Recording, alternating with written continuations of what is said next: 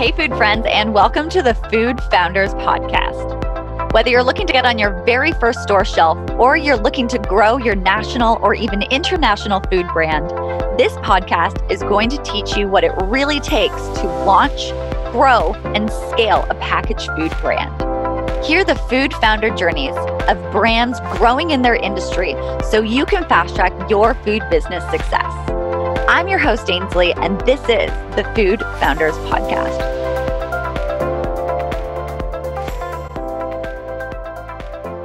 All right, Chaz, welcome to the Food Founders Podcast. Why don't you go ahead and introduce us all to SAP Beverages and who exactly you are in this space? Yeah, great. I'm happy to be here. My name is Chaz Smith. I'm one of the co-founders of SAP Beverages, which is a beverage company that makes sparkling waters and sodas with a base from sap water from the maple and birch trees. So think healthy, better for you sparkling waters and sodas. I founded the company with my cousin, Nikita Salmon, who's unfortunately not here, but we're both from Vermont. Our family comes out of the maple syrup industry in Vermont and the broader forestry industry. So the impetus for the company was, a changing beverage industry. Everyone's looking for healthier beverages, better for you stuff that is way lower in sugar. And what we realized is that sap water, which is it comes directly from the maple tree, is what maple syrup is made out of. But in its original form out of the tree is this amazing base liquid for beverages that can be utilized a la something like a coconut water where you're getting a healthier hydration. So about 3 years ago, we started SAP without any real beverage experience and have grown it into about 1,500 stores in the Northeast and also a very big e-commerce business as well.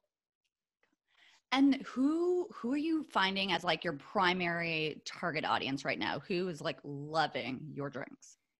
Yeah, so when we started, our approach was a little bit different than what we're doing now, which is we created these pure sap sparkling beverages. One was more like a seltzer and one was more like a soda, just from the pure sap right out of the tree with carbonation. And that was a very new concept for a lot of people, where you're almost creating a new category in a sense and really educating a lot of people around the ingredients specifically. And what we realized is there was a big market for that, especially in the Northeast, where there was a lot of education and understanding of what maple is and what sap is.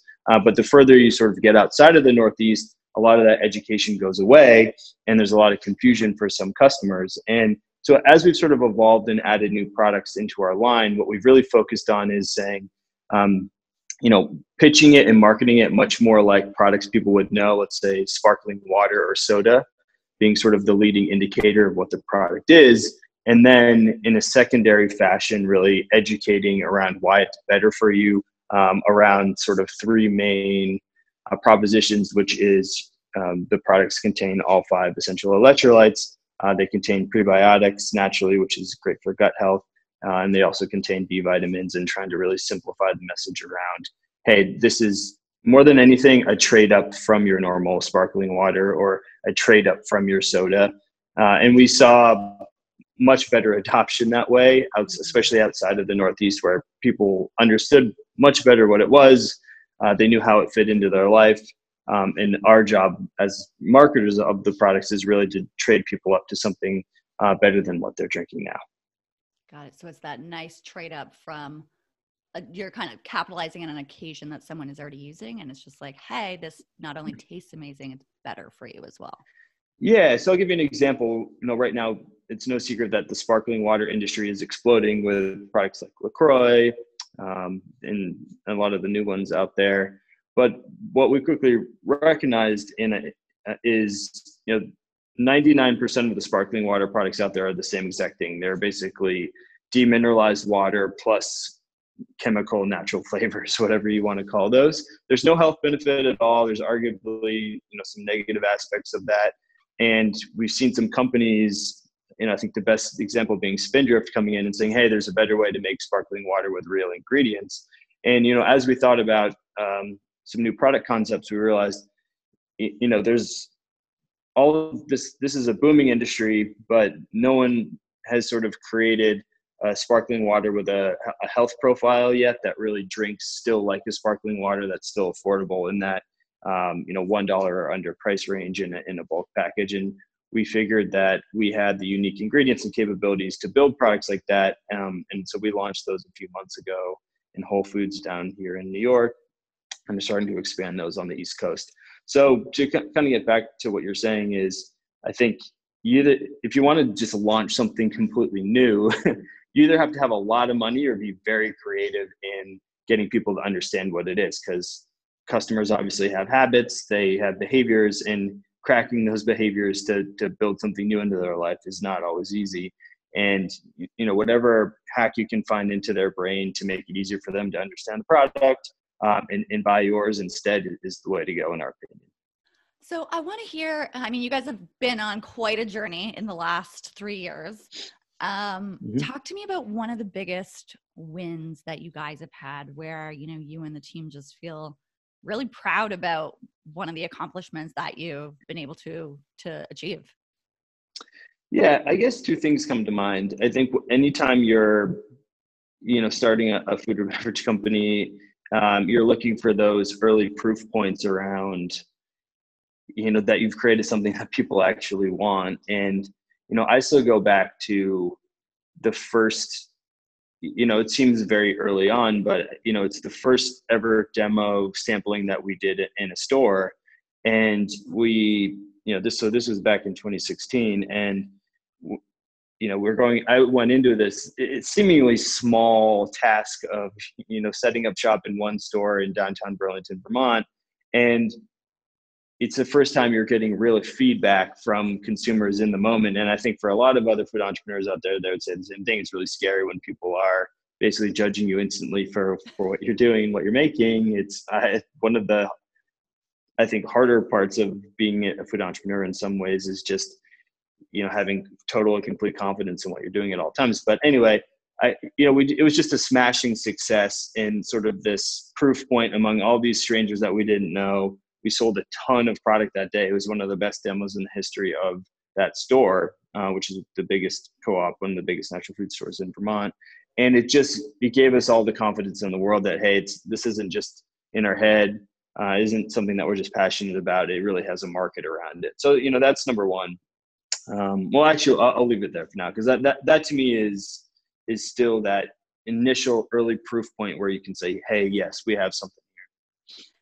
That, gosh, you guys must have been on cloud 9 from that, because you're right. It is like you're putting your product out there. You guys have been working probably so much on it.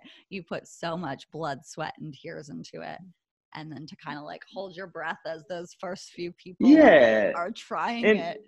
And of course, there's much bigger moments along the way, like getting into your first chains.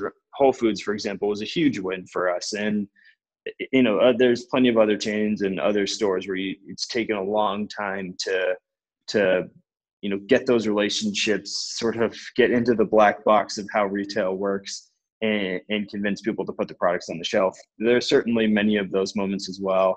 I think it was, we can talk about it a little bit more later in the podcast, but we were also asked to come on Shark Tank, which is an amazing experience. And I think a lot of the traction we got coming out of the back end of that show was another proof point for us that this really does have a good place in the market.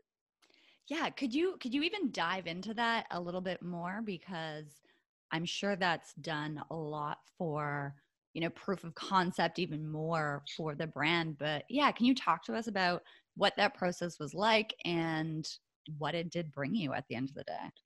Yeah, absolutely. And I think it's been fun to see a lot of other food and beverage companies on the show recently. I think that the show's done a good job of highlighting some great brands. And for us, we had really no ambition to necessarily go on the show. They wrote into our website, and I actually thought it was a joke at first, but they followed up again.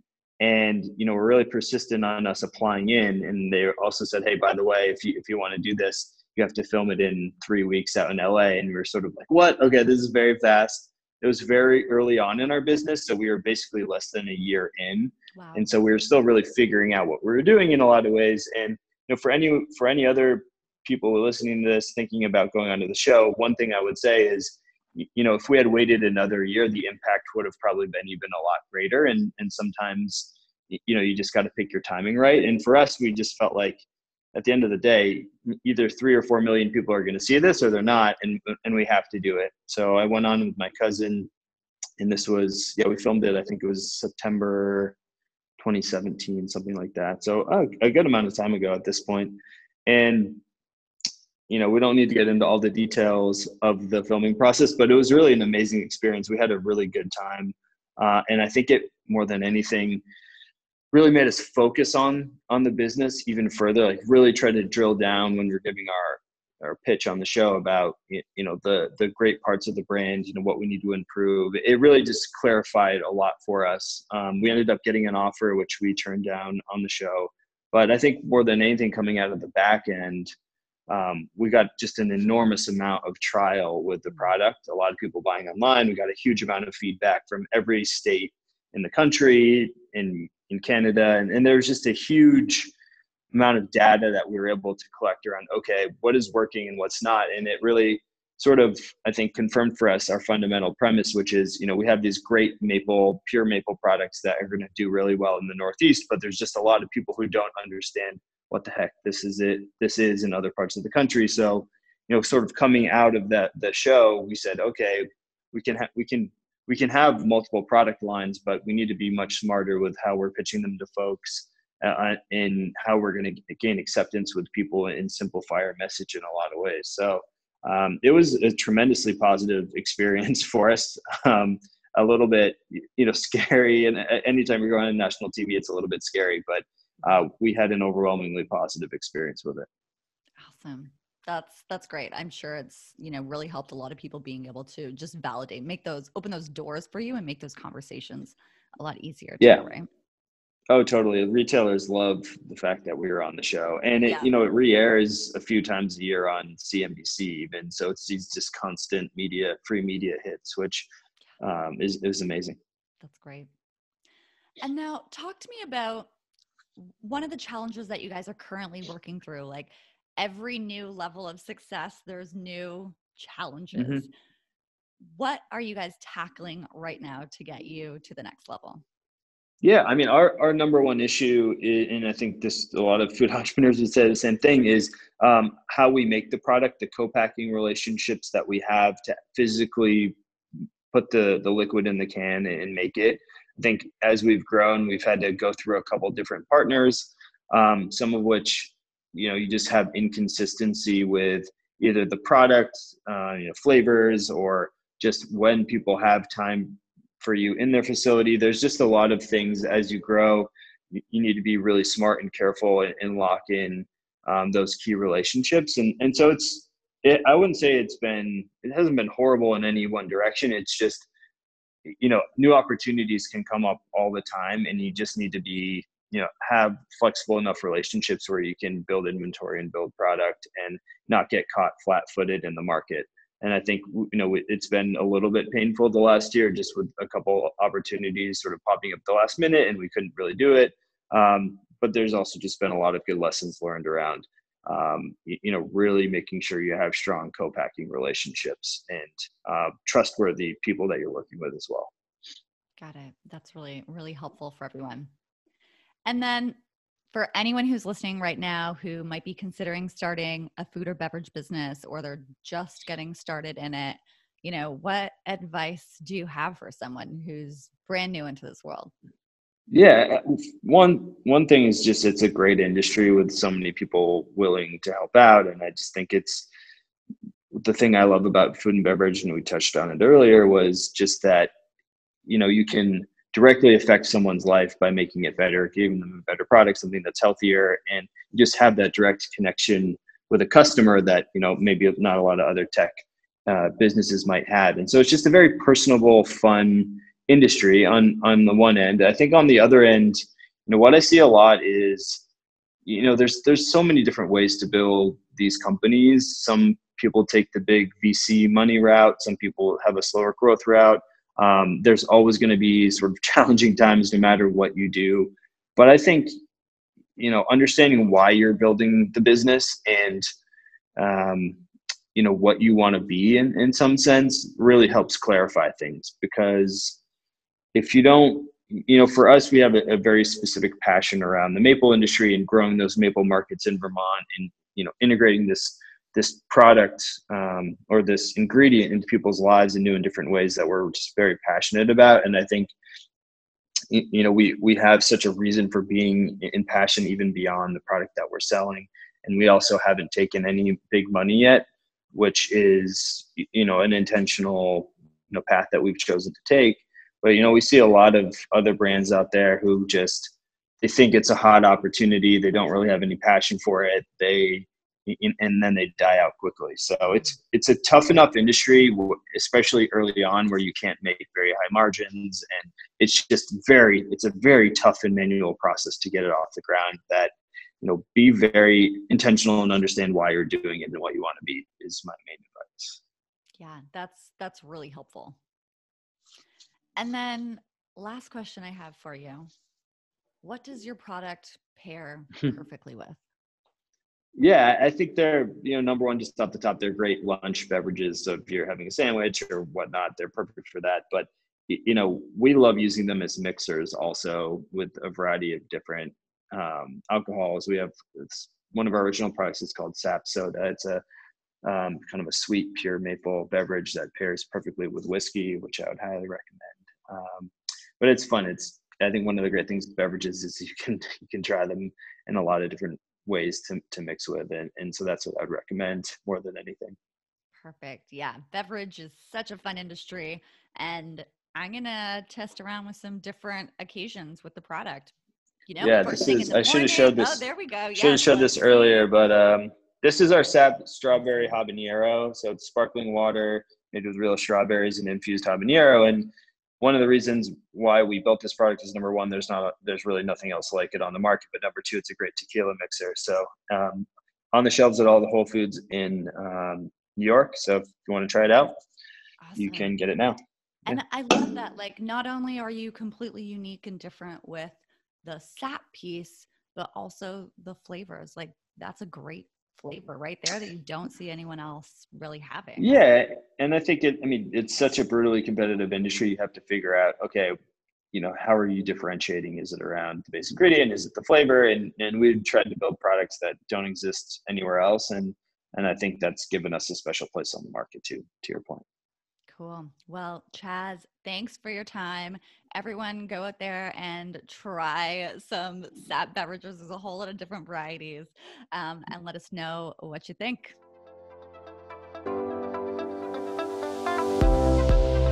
The Food Founders Podcast is brought to you by the Fab Growth Academy, the online hub for driven food and beverage business owners that want to get on more shelves, get into more homes, and really grow their food business.